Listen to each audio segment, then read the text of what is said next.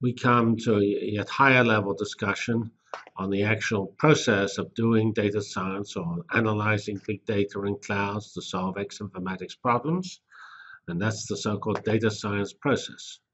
Now, to perform the data science process, we need data scientists, and this is Davenport, an evangelist in this area from Harvard Business School, his view of a data scientist. He, at the top, he makes an important but possibly slightly controversial statement about what a data scientist is. He says that the person is 50% sort of statistician and modeling and things, and 50% computer science issues such as data management, and he can do lots of programming. So there are two comments on that, which I have on the next slide. The first comment is that if you remember the McKinsey report on data science, it said there were 1.5 million decision makers and managers and 190,000 nerds. So I would say Davenport's characterization is really for the nerds, not for the generalists, the larger 1.5 million. And the 1.5 million is roughly the target of this particular class. The second point to make about this issue is, there's a general comment on interdisciplinary work. Originally, one used to think with interdisciplinary work, we will generate these individuals, which if we wanted computer science, statistics, and say application expertise on medical informatics, we'd chop up their brain and train a third of it in each of those areas. There is an alternative, which is to actually build a team of 3 people, one in each of those areas, and have the people, any one individual is expert in one area, but able to talk to people in the other areas. So that's possibly a more effective approach, because then you have real experts in every area. The other comments here are saying that obviously this happens in science, from experimental physics, that's the Large Hadron Collider, biologists, that's gene sequencing, and all the other aspects of biology which are advancing so fast. We need statisticians who actually take their expertise and apply to real areas. Biostatistics is a well-known field. And of course, we need the other areas of science as well. The last 2 comments about impatience. That says this is a disruptive technology, it's changing very fast, and it's better to do something quickly than to do it maybe a little more carefully and take a long time over it. So time to completion is pretty important.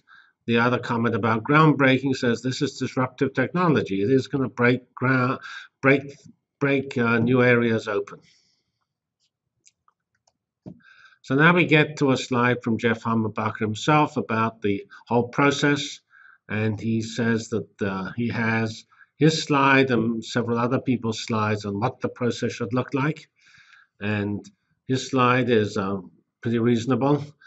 He has 7 steps in the data science process.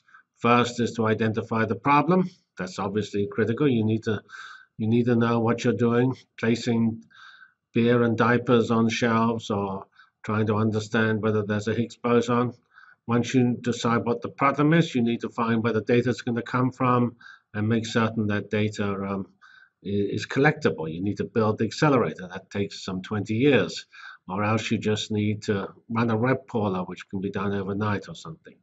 Then you get all the data from whatever source you have, and you need to prepare it. So this preparation is roughly the conversion of data to information, or raw data to information. And that involves integrating data from different parts. I mean, this data is not necessarily collected in the same location. It can be in several different locations. Naturally, data is distributed because it comes from sensors, and those sensors are distributed. And then we need to transform it and clean it up. He uses the word transform and filter. I would consider those essentially the same. A transformation is a filter and vice versa. I do not know what impute means. Aggregation is this issue of data fusion. We often need to take data from different sources. So integrate, as I interpreted, is taking data of a given type from multiple sources. Aggregate is taking data of different types. Both of those are important. Then we need to convert this data from information to knowledge. That requires building a model. That model is unlikely to be right first time, so we need to iterate it and evaluate it. And then finally, we need to communicate the results. We need to tell the store where to place their products. we need to write the paper which is reviewed critically about any discoveries we've made. Here's another process that he has down, which is a simpler one of similar nature.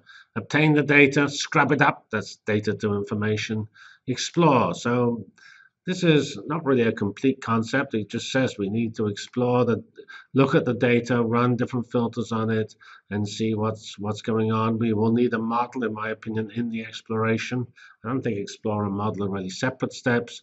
And then we need to interpret the results, and as in the previous case, we need to discover, tell people what the interpretation is. So these are all very reasonable steps, and they all must be put together.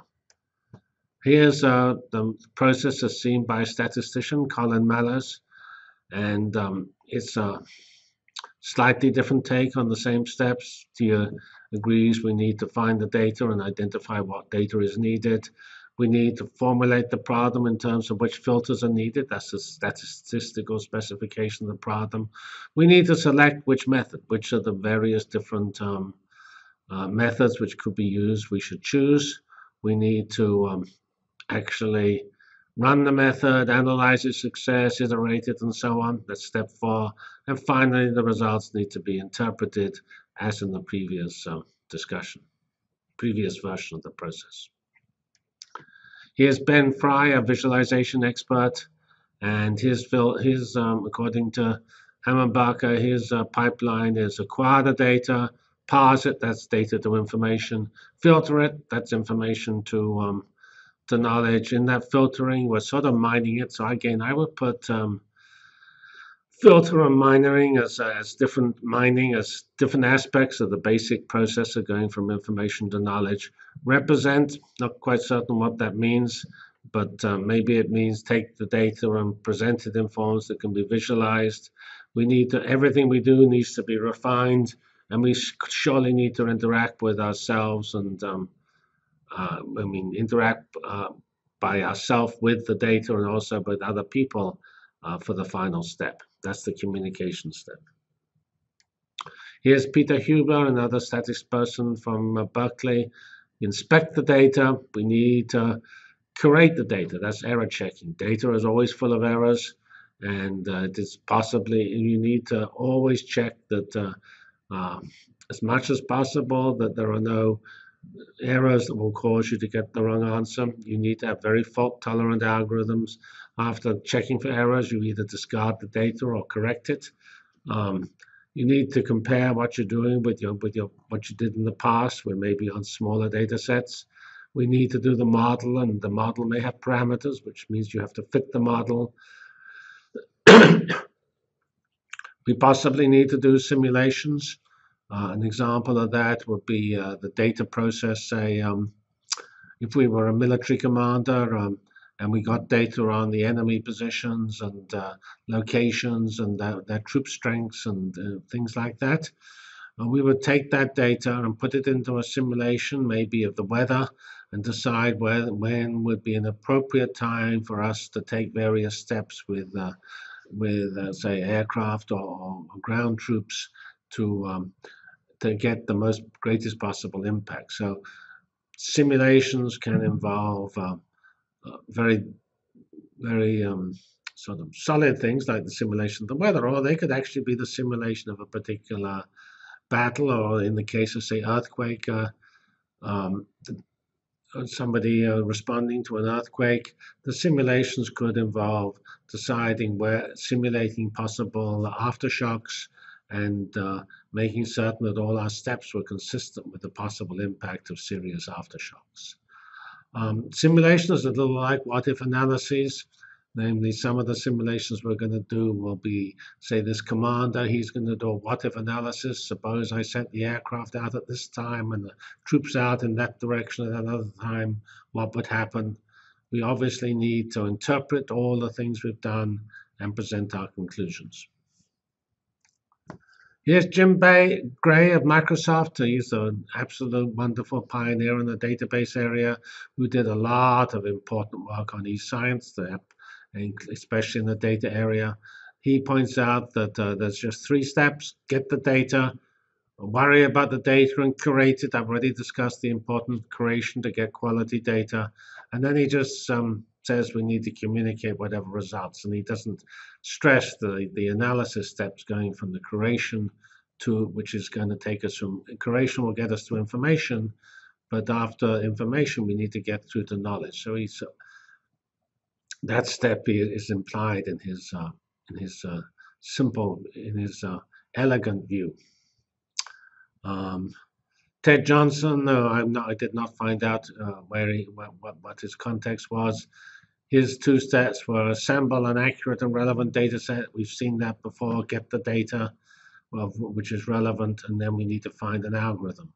And clearly, there are many different algorithms and several different approaches, and different data, even in the same field, might require different algorithms.